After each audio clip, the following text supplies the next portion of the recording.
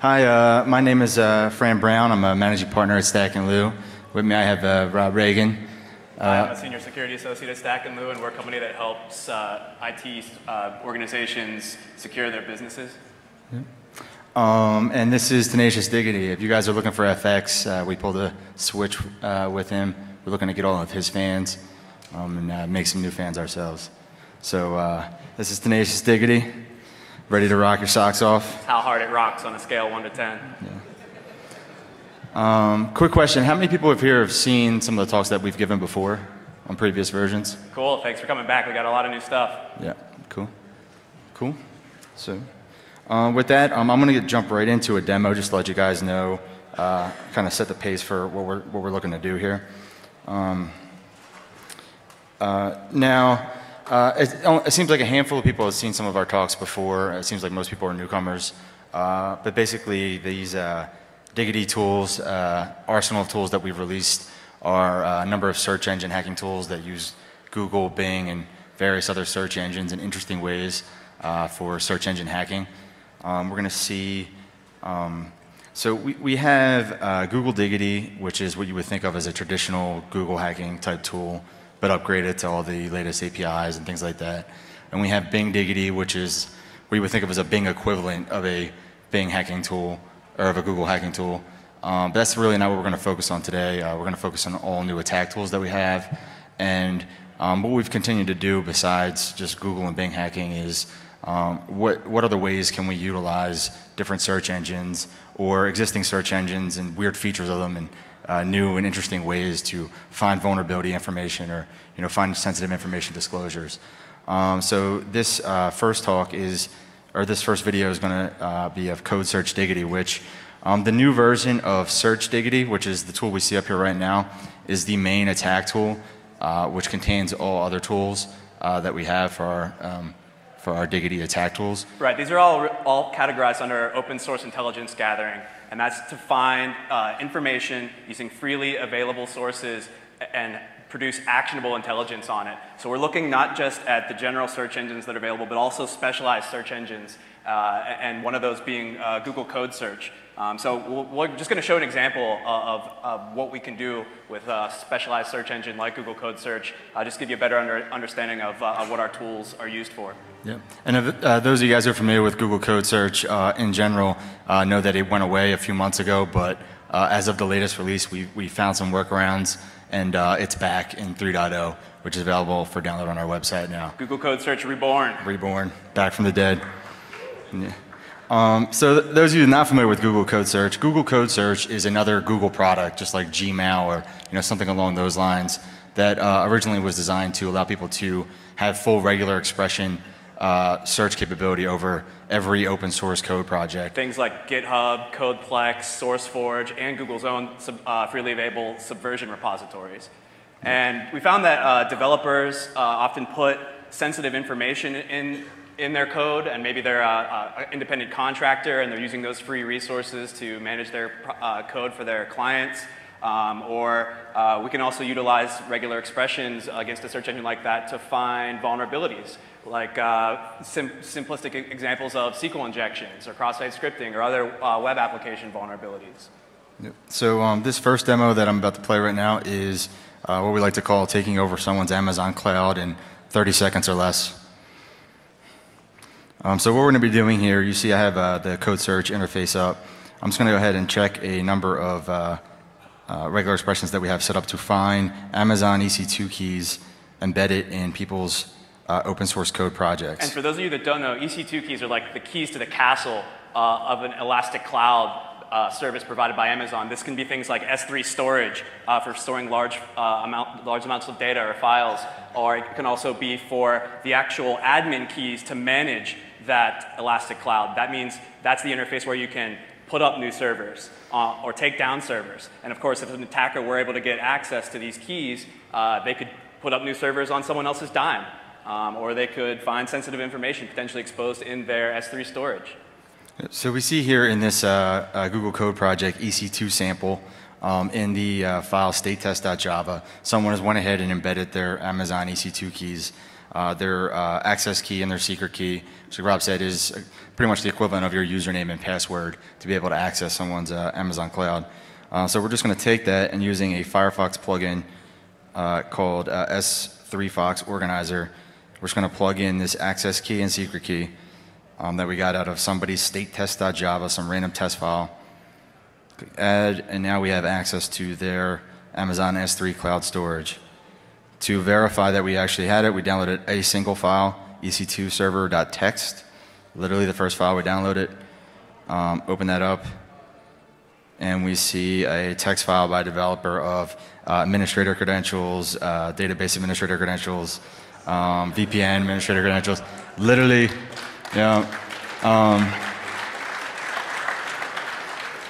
you would think this is too good of an example that like I probably like combed through them for days. This was literally the first file I ever downloaded in this manner, and it just worked out that way. So it was, Right. Developers don't think people are going to have access to their source code. They hard code all kinds of secret keys and secret data in there, and that also goes for developers that are putting things out on these freely available code repositories, not thinking that they're being indexed by search engines and easily searchable. So in this video, we're going to see another thing again. Similar searches, a few keys embedded here, but this time we're going to use another free tool called Elastic Fox. Open that up, create a new instance with this again, this Amazon access key and secret key. But this time, instead of just their file storage, we're actually going to take over their entire EC2 instance. Click go.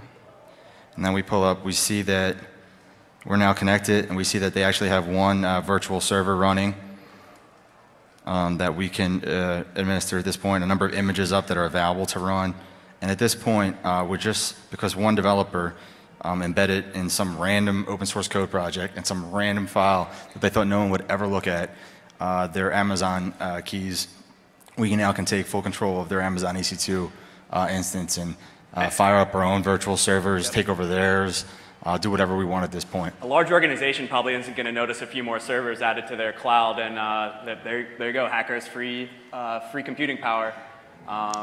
That's something that we've seen in our client source code as we've done code reviews, and really the protection against this is a lot of these public cloud providers now do allow you to lock down those keys to have a minimalist set of permissions, and so that's really the recommendations to developers is only purpose this key for one server, only purpose it for one use, and don't hard code those keys that have complete admin control over the cloud or over the storage in your code. Those need to be really closely guarded secrets.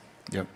So we just like to start out with that because it kind of gives you an idea of, besides just a slightly updated, better version of Google or Bing hacking tools, some of the new directions that we're trying to take things in terms of other search interfaces out there that we can leverage in interesting ways for hacking. Yeah, we only think that search engine innovation is going to continue to explode over the coming years. There's going to be more and more competition out there. There's going to be more and more highly purposed search engines, and we want to utilize those for attack purposes and defense purposes. Yeah. So we're really quickly just going to go through and show you just a list of some of the tools we've done in the past, but then move right on to all entirely new tools that are on the 3.0 version that was uploaded to our website as of like an hour ago. For those of you who want to read about the old tools, can check out the videos from last year. Yeah, just to reiterate that, everything we're showing is for free on our website, stacklu.com. Yeah. So those of you not familiar with our project, it's the Google Hacking Diggity project. It's a project where we release a number of free anyway, free search engine hacking tools, kind of broken up by attack tools and defensive tools. Our defensive tools, which we're not going to spend too much time on today, primarily rely on Google Alerts and other alerting and RSS capabilities to feed us real-time updates from Google and Bing and Shodan and other search engines. As Google finds a new website that would have matched some Google dork, we're getting real-time RSS updates about it and have created a sort of intrusion detection system for Google hacking, if you will. And we'll show you some updates we've made to that. Some of the old tools, if you guys I mentioned earlier that Google Diggity and Bing Diggity, it's traditional Google and Bing hacking tools. We have Flash Diggity, which is Adobe Flash security scanning tool, which leverages Google and Bing to find Swift files out there, bulk download them, bulk decompile them back to their action script, and then bulk look through them for Adobe Flash vulnerabilities. So we're penetration testers, and we tried to design these tools with penetration testers in mind. We wanted to be able to target multiple sites at once. We wanted to be able to download and export the results to CSV files. We wanted to be able to gather all the information that we need as part of the footprinting phase, and really it's the step one of any penetration test.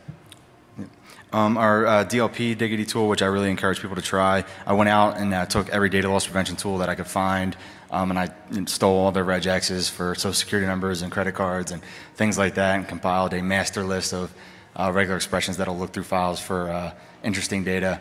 And this allows you to bulk go out and find thousands of documents, download all of them, and then look through them for credit cards and passwords and social security numbers. We'll see what that looks like. But that's all the old tools. I want to get right into some of the new tools that I want to show you today that we just released. And with that, we're going to go right into the first one with, but even before we get into that, one thing to note, until this version, we had hooked up the Bing API for Bing Diggity and the Google Custom Search API for Google, but now that Bing is moving to a pay model and just to get the number of results that we really want, we've implemented across all of the attack tools scraping of Google, which was no easy task.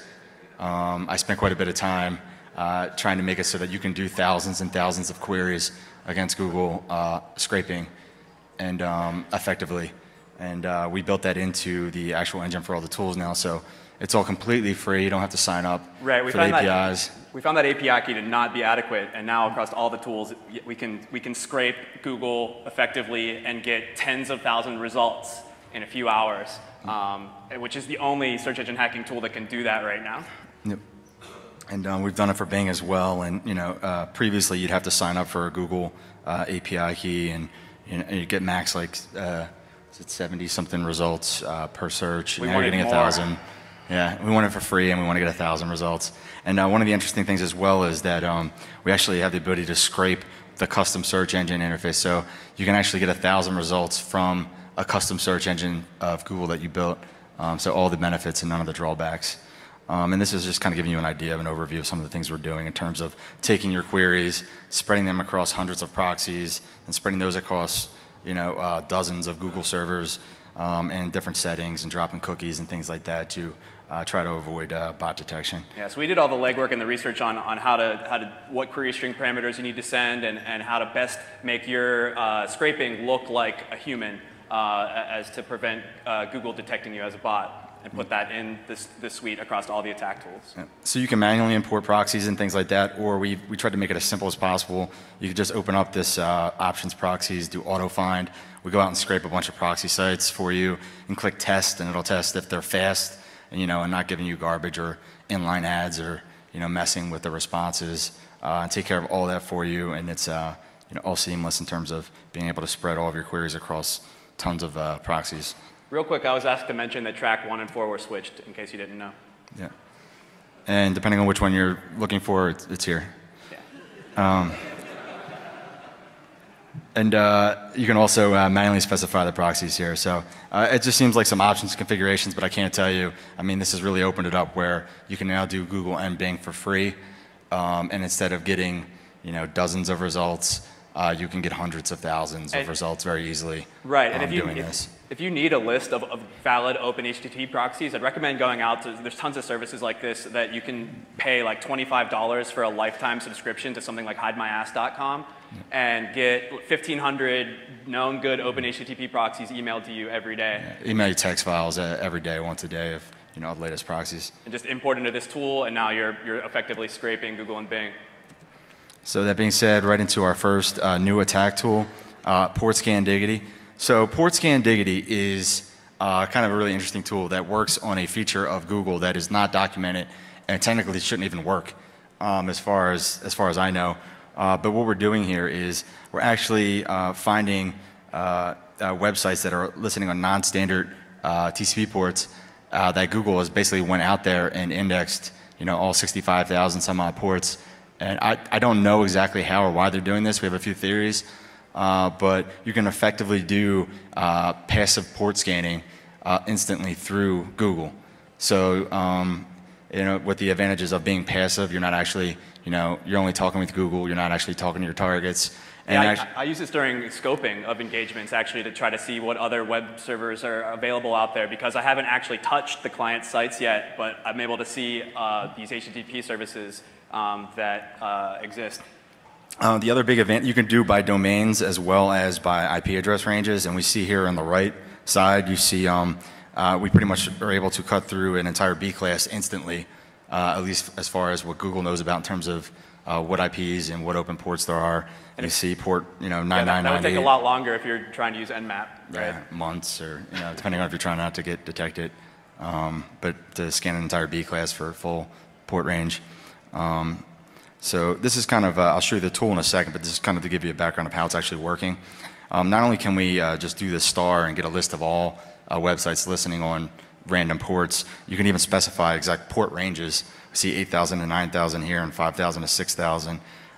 Being able to just get a complete list. And one other thing, besides just being a port scan, when you think about this, every single one of these results, you see 216,000, 400,000 results. Almost every single one of these are some web administrative interface of some kind.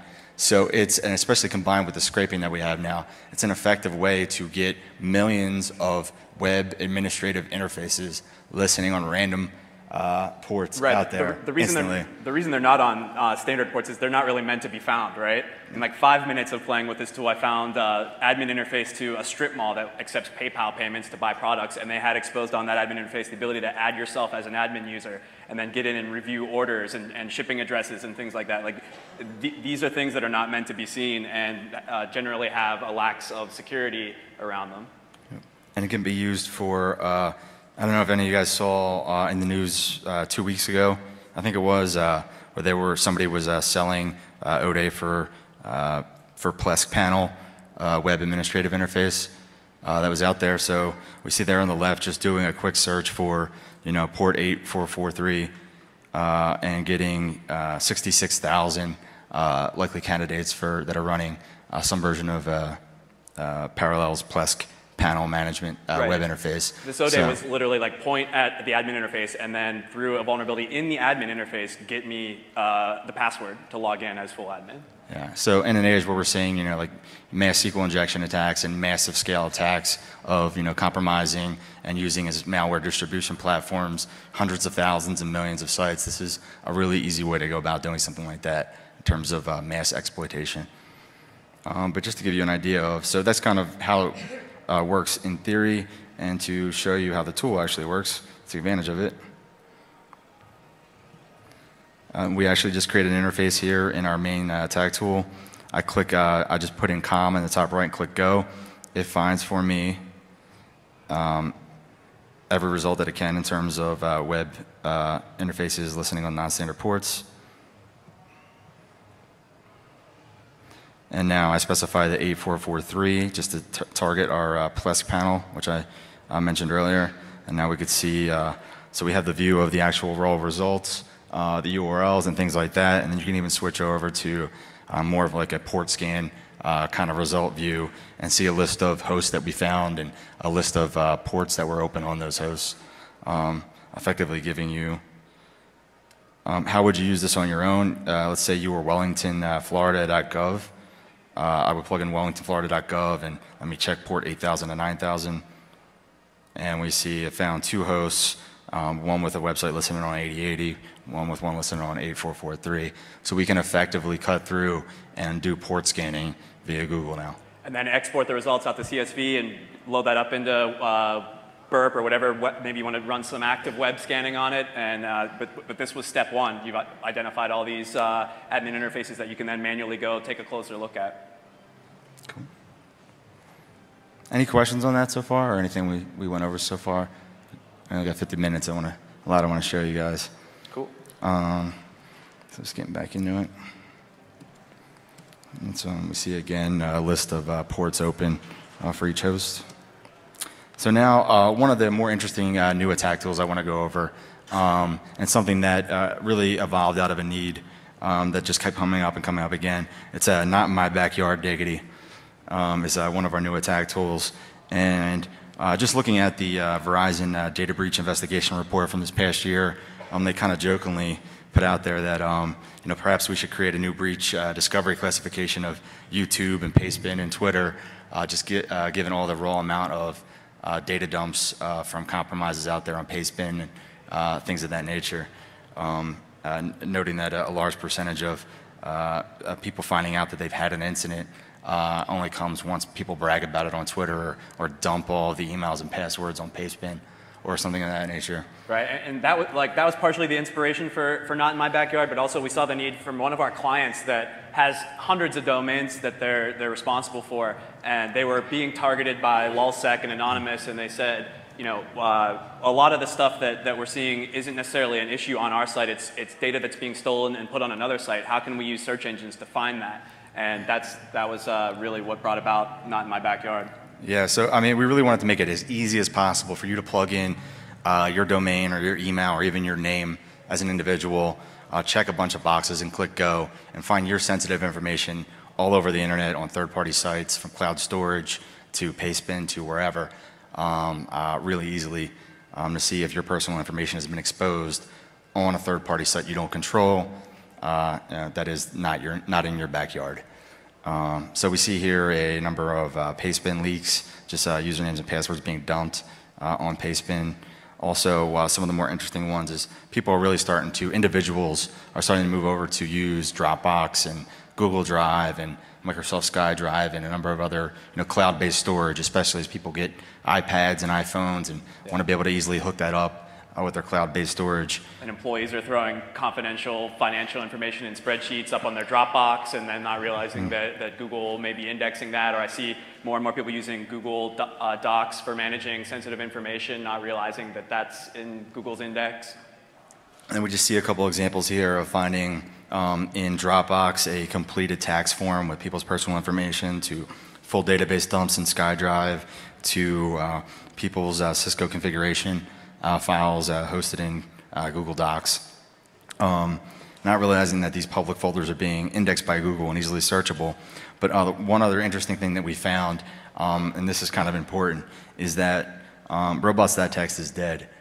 Google is not abiding by robots.txt anymore. And if any of you guys, how many people here use Dropbox in any way? Decent amount of people. How many people have clicked the setting when prompted for the newer, I want to share all my photos via Dropbox that I take with my phone? Yeah, right. You plug in your phone and it just says, oh yeah, upload all my photos that I've taken, right, and sync it with my Dropbox. Yeah, so recently, especially for Apple devices, it's just a setting, and most people are turning it on by default now. Just to, as you take pictures with your phone, it's just automatically syncing to these galleries in Dropbox.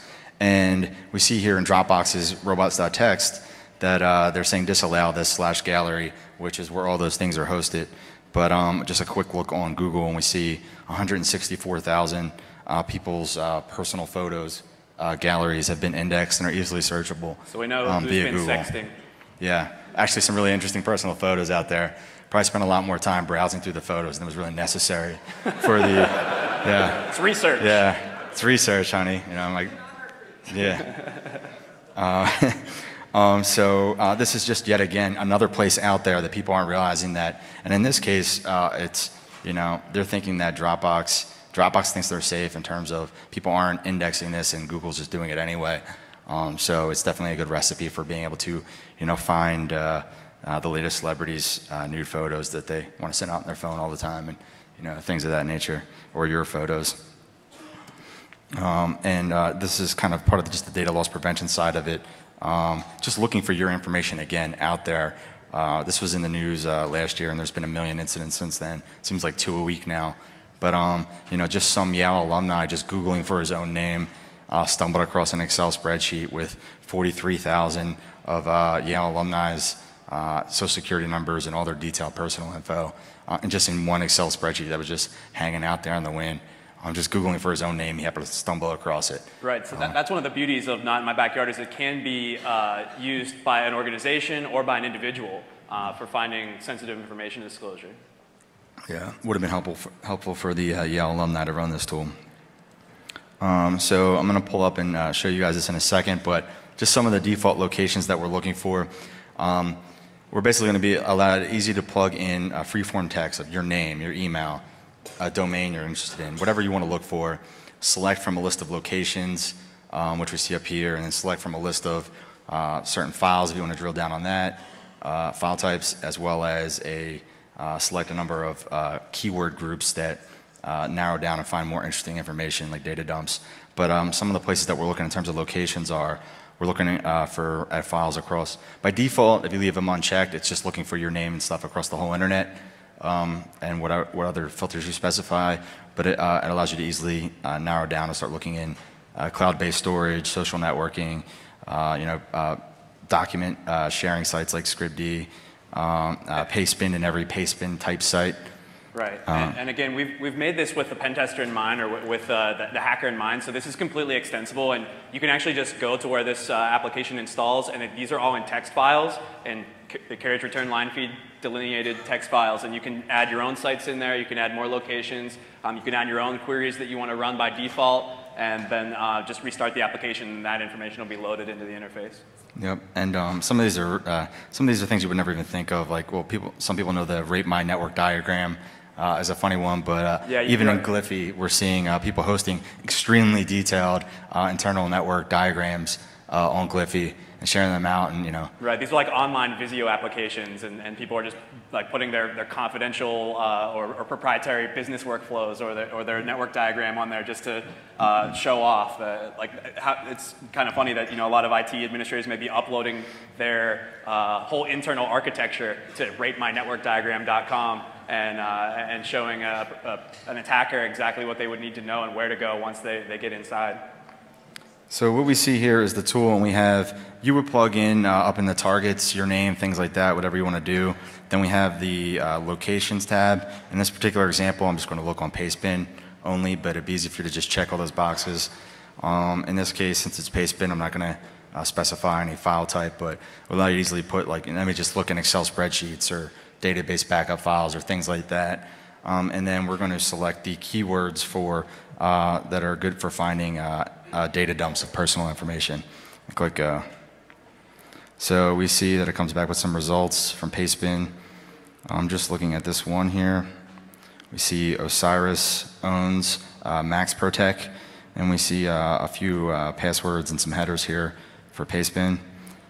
So we go ahead and click that, and you see some data dump from some hacker that has hacked maxprotect.com. If any of you guys use maxprotect.com, you might want to go check that out. And we see here anyone who's bought anything off them, their names, their personal addresses, their email that they registered with, and the password that they used. So just as an example of how an individual would use this, besides just searching for everything, let's say that I was chuck.hsu at wiley.com. Is Chuck in the room by any chance? Yeah. So yeah, sorry. This Bing energy drink is almost as terrible as his password. Yeah, Ying 318. So in this case, I would actually plug in. Let me use quotes. So this is going to it'll use quotes for both Google and Bing, or allow you to do in text, which works better for Google, or in body, which works better for Bing, depending on. And you could check all of them. So in this case, I'm just going to put quotes. So it's just going to look for Chuck HSU's at Wiley's email. And it's going to look across the things that across Pastebin for information disclosures. Right, so we tried to make it as easy as possible for anyone to build these advanced queries to go out and retrieve this information and really prepackage a lot of the types of information that you'd want to look for and where you'd want to look for it so that you can get the results to the top of your results, which is an issue when you're dealing with so much data in these search engine indexes. Yeah, so you could see now if I was good old Chuck, I would have just plugged in my name and clicked all the check boxes, and it would have came back saying, hey Chuck, some random site on Pastebin because you bought equipment at Max Protect. There is a link, and you could see actually in the snippet of the results his email address and his password and personal information there. That's kind of out as an individual how you would use it. But you can plug in an email address, your name, domain, whatever you want to look for, and it makes it very easy to, if you don't select any location, it looks across the whole internet.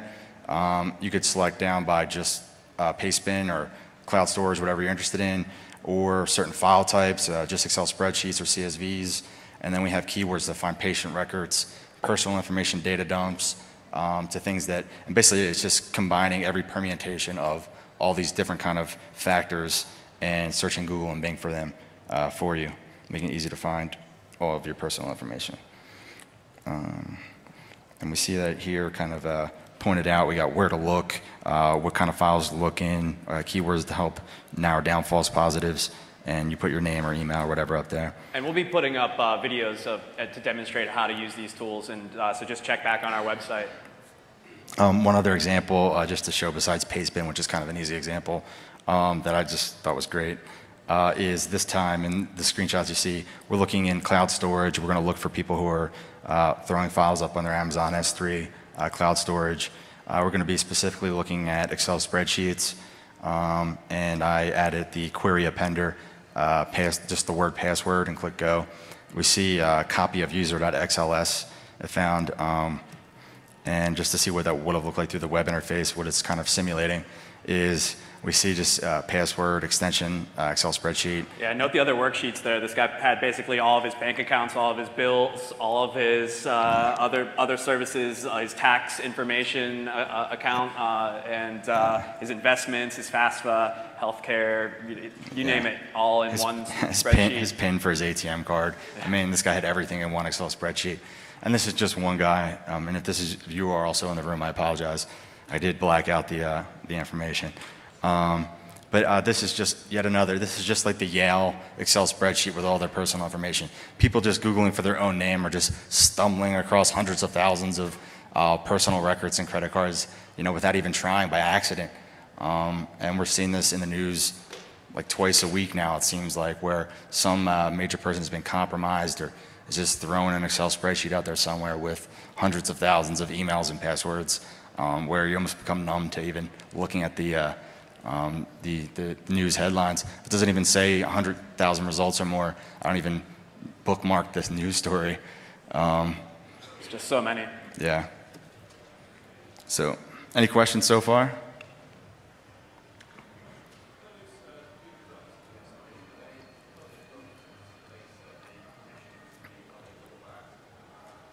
So the question was for the Google Docs and the Amazon S3 one, were they public documents where the permissions were set to such?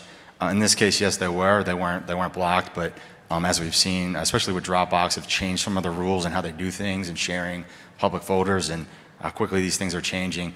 People by accident are sharing things out, not realizing that they are public or that they can be public. And as we saw in the one case, some things that even are supposed to not be indexed are getting indexed anyway, and so it's one of those quickly changing things where it's very confusing for a normal user.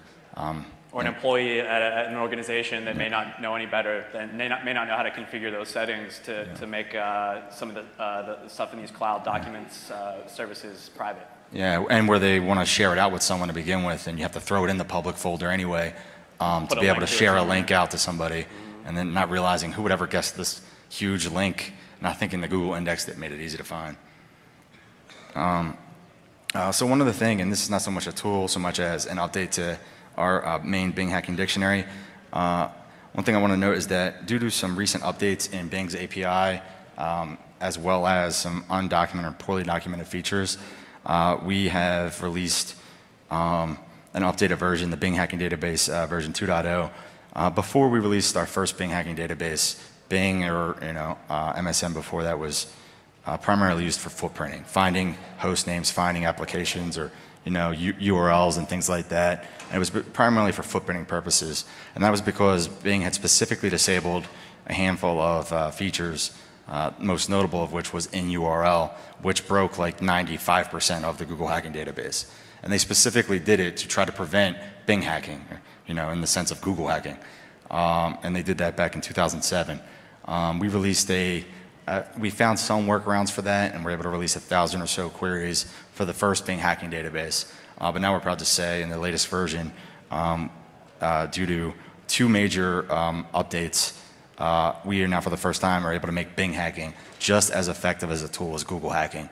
And that's because one, Bing decided to enable the ext colon operator to allow you to search by file extension within the last year. So that was one. And two, and this was the big one, like 95% of the Google hacking database use this in URL colon operator, which will allow you to specify random text that has to be found in the URL of the results.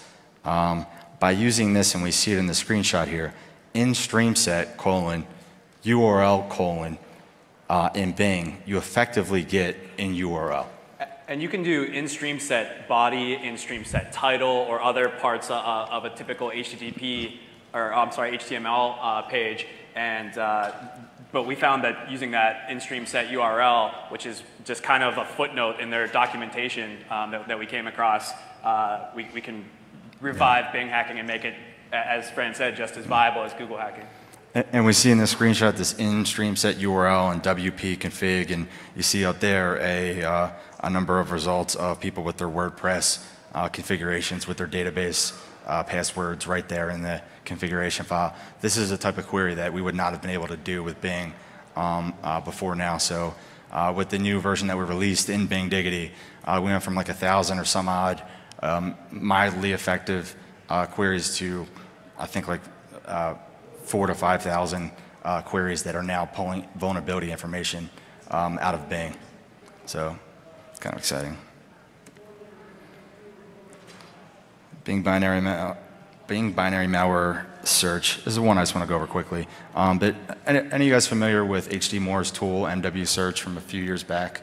Where it actually, search engines were indexing PE header info of executable files. Basically, HD had a tool that used Google a few years back that allowed you to use Google to find people hosting malware based on searching for the PE header information. Google disabled that feature, so it kind of broke his tool and has been dead ever since, but people didn't realize that Bing does have the ability to do that as well.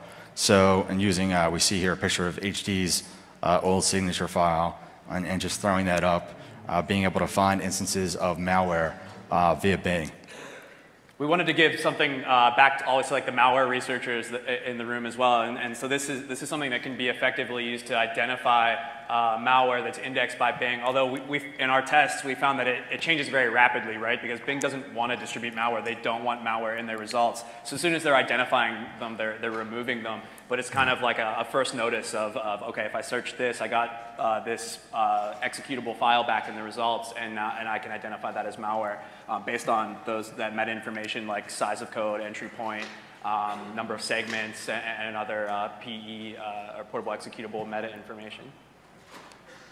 So the results are somewhat limited in being able to find tons of malware at this point. One, due to them removing it, but two, just looking at this, we found some numbers on. It's estimated from these researchers that Google has indexed about 50 billion pages, and Bing has indexed about 3 billion. So just in terms of raw, size does matter. In terms of raw set of what you're looking for, there's just not as many results in Bing as there is in Google for finding things anyway. Although you see in that graph in the last month, it claims that Bing jumped up from 3 billion to about 16 billion. But they're probably lying. Yeah. I don't know. Yeah, I don't know. Yeah, they lie all the time. So, I mean, if you ever clicked on it and it says a few 100,000 results, and you go to page 2, page 3 of results, and it's like, okay, maybe there was like 20 results. You got us. Page 3 is the end of it. So, who knows how reliable these numbers really are? But yeah, this was actually done by a group that goes out and they do like Zipf's law of statistical analysis, and they go out and search a lot of keywords and basically count the results that come back to those keywords, and then try to determine how much is in the index. But kind of using them combined is what we think it works best, both Google and Bing. Cool. So we got 10 minutes, so we'll speed along. Code search Diggity, this is what we showed in the intro. It was dead, it's now back. We give the ability to search across, the version that's hooked up on the website right now is just for Google code projects, but we'll shortly have everything back up and running very soon. But you can, at the very least, search all Google code projects, which is quite a bit. For SQL injection, we see here they're putting a request.query string parameter right into a select statement.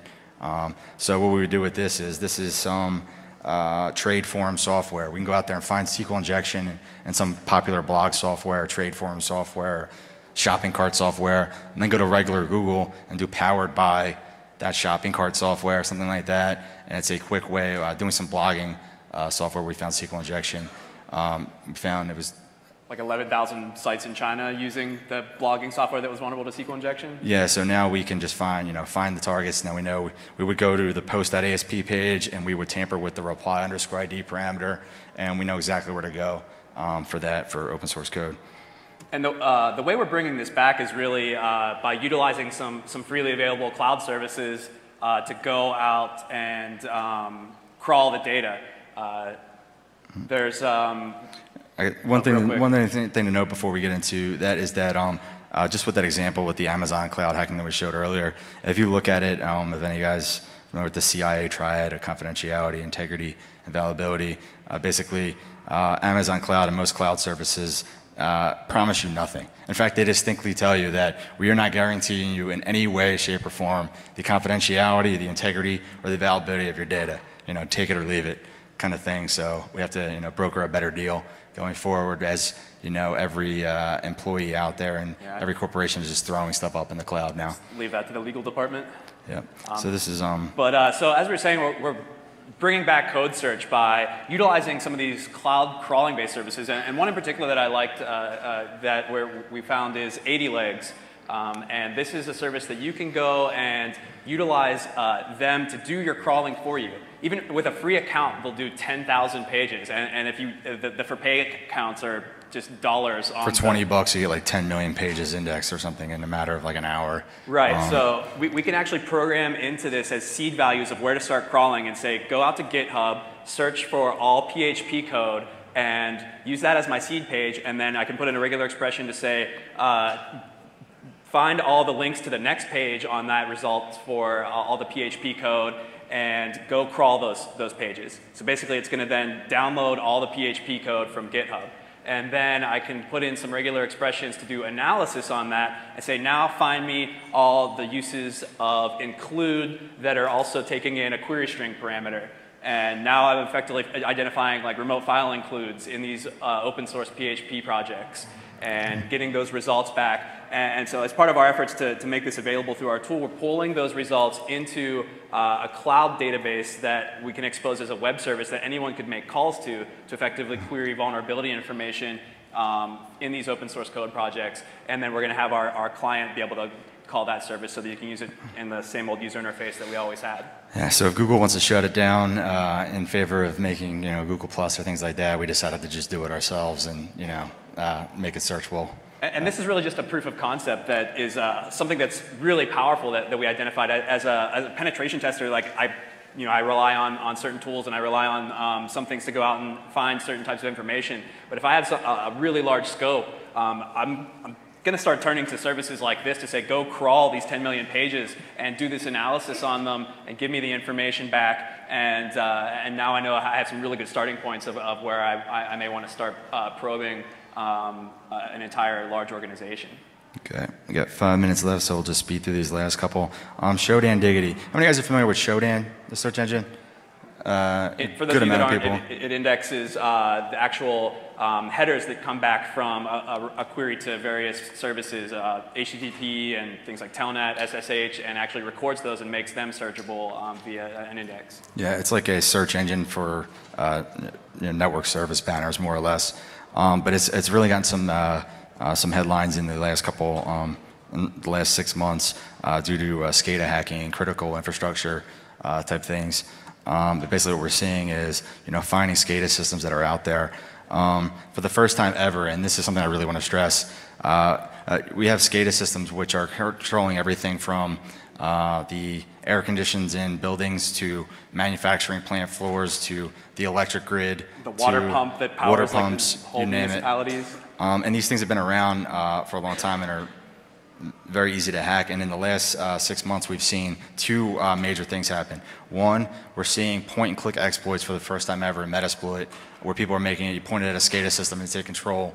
So you have the ability to exploit easily, as well as two, the ability for mass identification. Just one Cambridge student putting out a PhD paper, half messing around, found, you see that, that map in the middle bottom there, found 10,000 SCADA systems with a handful of Shodan queries connected to the internet. All the red dots as opposed to greens are ones that a public exploit just came out for. So you have tens of thousands of systems that control water pumps to electric grids, all connected to the internet, easily findable by Shodan, and now easily exploitable in that exploit.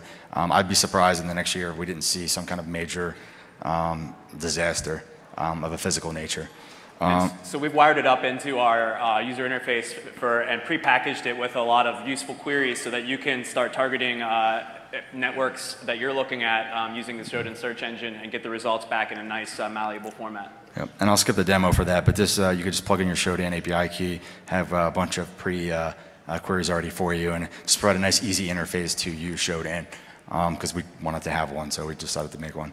Last, and I know we only have like 2 minutes, and I showed this before, we have this alert Diggity DB. This is what's coming up next, where we have these hundreds of thousands of results we're getting from scraping now. We have 3 years of Google alert feeds and Bing feeds that have been feeding into millions of entries. Things like 4 million records of vulnerabilities and sensitive information That correspond, and every single RSS entry that you see there corresponds to some website on the internet that is vulnerable to something that some Google or Bing dork found. From several years of it. We have it in one table. We put up an Amazon RDS as a cloud-based database that we're going to be making available as soon as I work out the pricing model. But you should see in the next few weeks this available to be able to query this massive repository. So in the future, you won't actually have to go to Google and do Google hacking anymore because we've already done it for you. We've Google hacked, we've Bing hacked, we have several years of results. That is all in one big table that instead of going out and doing Google hacking, you can just plug in and do a single search and pull all the results from several years of Google hacking and come to us instead of Google. We've actually done this for some of our clients as kind of a custom consulting project and just focused on what was available in search engines and gotten back a lot of really detailed information on what their exposure was, and they appreciated that and were able to take that actionable intelligence and then go do some remediation.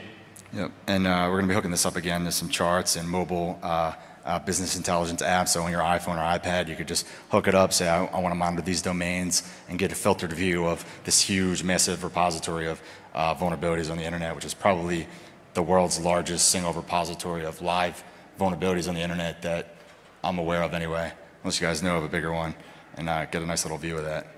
And this is, as Rob just mentioned, just looking at how you guys can start to analyze some of this information. And this is from DLP, from a tool we did, basically pulling down and pulling down 13,000 documents using some of our tools. This was on 54 domains for one of our clients, and they like couldn't even wrap their head around, like, okay, we have 13,000 documents on these domains.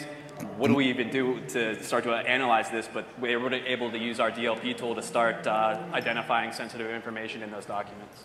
Yeah, so that's kind of the very, very quick view. I think we're probably out of time now.